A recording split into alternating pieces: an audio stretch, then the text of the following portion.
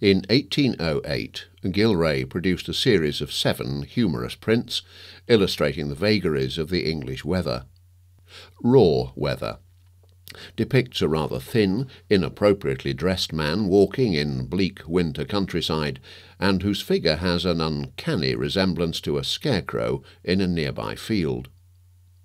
The man holds a handkerchief to his nose, indicating that he already has a cold, and the bleak scene is emphasized by a gnarled tree in which sits a scrawny black crow, mournfully gazing down. If nothing else, these prints indicate that then, as now, the English weather was a subject of everyday comment.